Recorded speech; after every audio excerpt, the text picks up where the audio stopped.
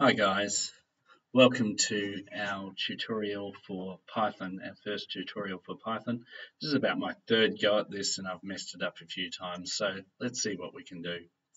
Okay, so there is a certain syntax, a certain way of doing things in Python, and the first and most important one that you've got to learn is print hello world. And what this does is it prints on the console hello world. Well, what is the console? Well, let's have a look at the console for a second. This is our console. So here is our console screen, and here is where we program. So if I was to write print, click in here, print hello world, when I get out of there and I run it over here, you should see very shortly as it runs, hello world come up. Okay, so this is your console, this is your programming screen. Okay, so let's have a look at that again. So let's have a look. The next thing we're going to learn is variables. Okay, so variables are just a place to hold information. They are a way to change things in the real world. So for example, if we're talking about your age, for example, if we were to talk about your age changes every year, okay? My age may or may not change no, it does change every year. But your name doesn't change every year, just your age. And so your name is the constant thing and the variable is your age. And in the same way a variable can change, the name of the variable does not change, right? Variables come in different types, okay? So for example, we've got Boolean, we've got integers, we've got decimals, we've got whole numbers. Second.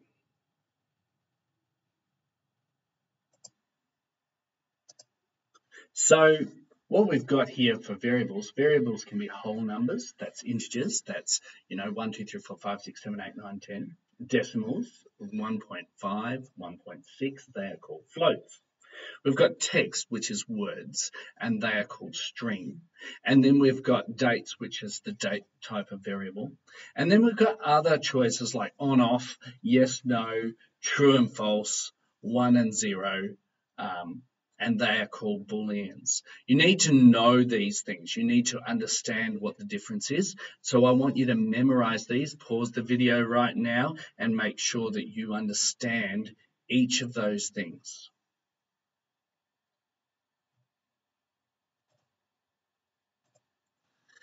So variables in Python. In Python, declaring a variable is very simple. It can be as simple as the following code.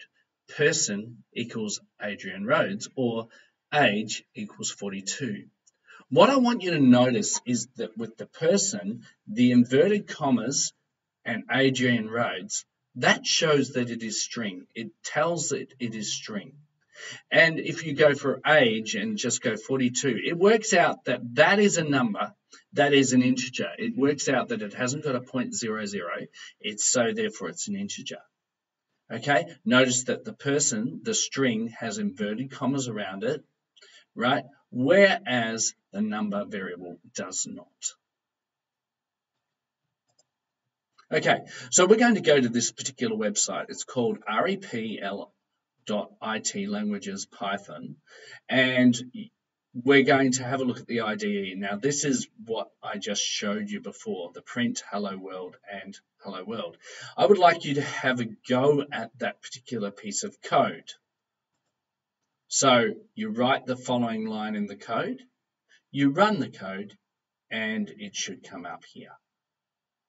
When you have completed that, you may go on past the video. Please pause the video right at the moment and complete that task.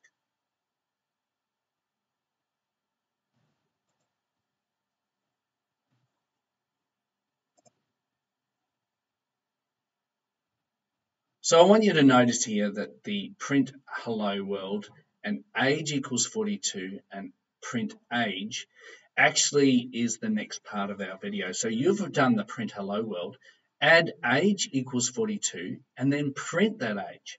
And you'll notice how when you run it, it goes to hello world and then the age comes out as 42.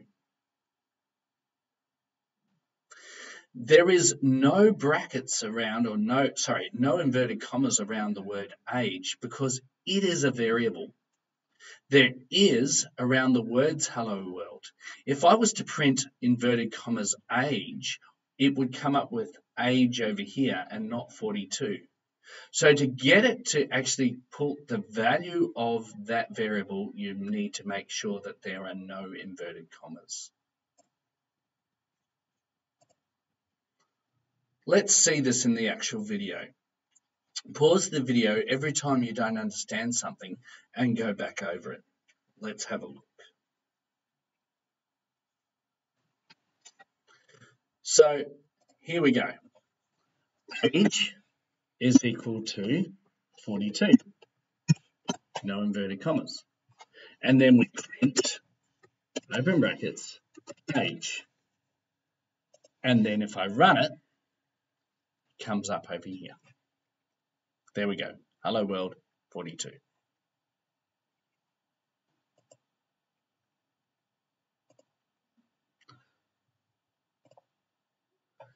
Now, sometimes we want the user to input a variable value. For example, they might put in their name, their age, etc. The way we do that is we write person equals, so that's the variable name, person. So I could have called it your name or something like that. But person equals input, what is your name? And notice the inverted commas there.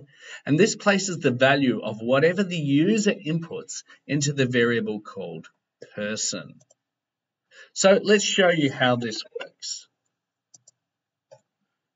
So if I write person, now we've got the variable going, equals input, open brackets, what is your name? And then I write print person. We can now see, if I run it, that it'll ask me that question as an input. So here it is. What's my name? My name's Roland. Press enter. And then it gives me back that value there. Now, I might want to say your name is Roland. So the way I do that in this point is I write your name is space, and then I put a comma to delineate between your name is and person. Okay, and so now I run it. What is your name? Roland. And then it says your name is Roland.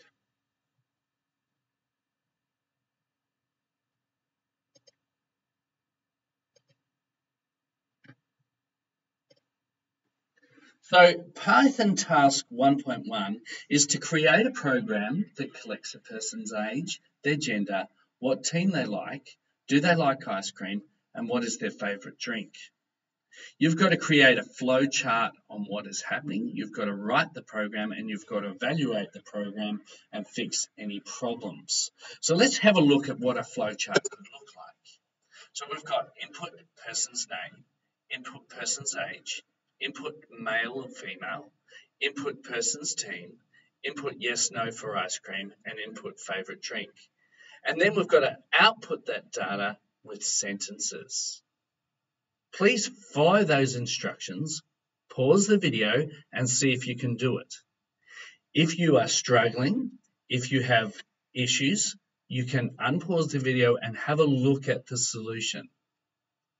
If you can make it work without looking at the solution, you've done very well.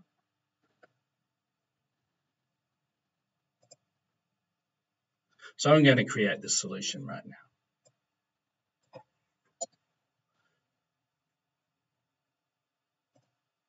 Now, the first thing I need to do is I need to input sorry, no, I need to give it a person. So this is the person's name, equals input, open brackets, what is your name? So there's input, what is your name? Then I go age equals input, what is your age? And then I need to get whether they're male or female. So I go gender equals input. Are you male or female?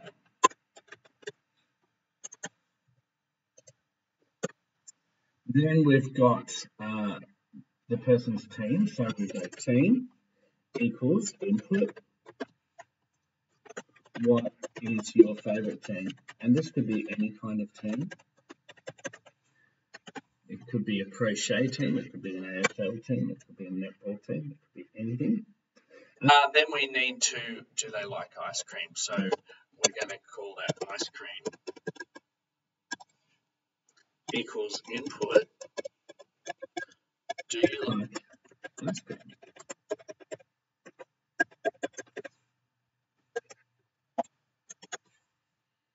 And the final one is what is your favourite drink? So drink equals input. What is your favourite drink?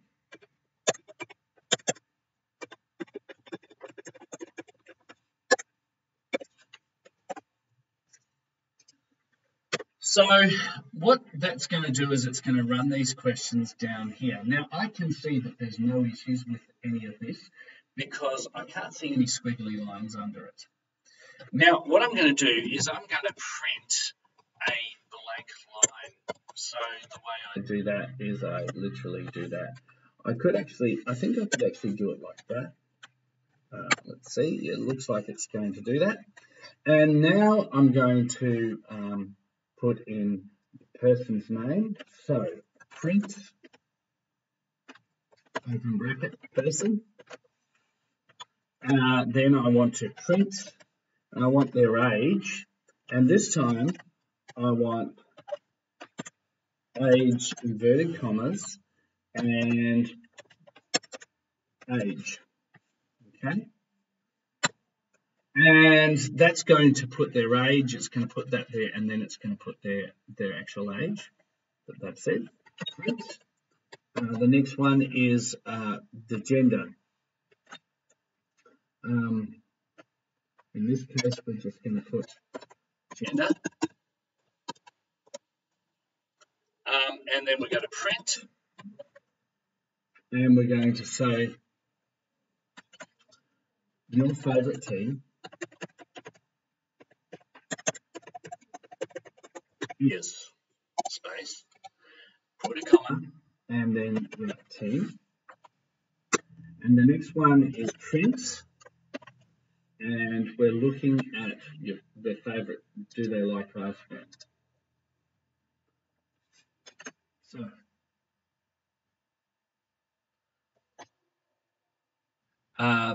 the answer could be, do you like ice cream? And then comma, ice cream. Whoops.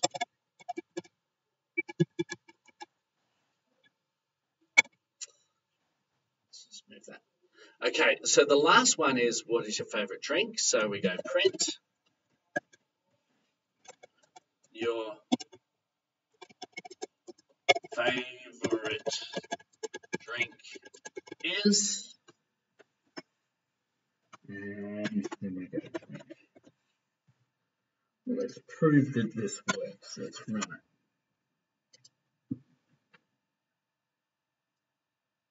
What is your name? Roland.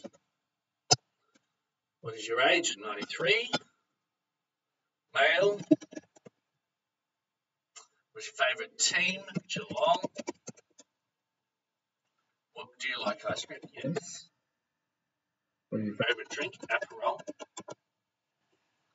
And then it says Roland, age 93, male. Your favourite team is Geelong. Do you like ice cream? Yes. Your favourite drink is Aperol. And I could adjust these things now to fix them up a little bit. For example, I do notice that there is a big space there with team, so I can just get rid of one of those spaces. There's a big space there for ice cream. Gender, I could actually write gender, and that would mean that it would come out a little bit better. And then, so that's going to be there. All right, let's run that. What is your name? Roland. Age, 93. Male or female? Male. What is your favourite team? Geelong. Yes. What is your favourite drink? Aperol. And there it is. So we've got age, gender. See, it just makes it look a lot nicer. So you've got to make it look nice. So there is the solution to that. Thank you.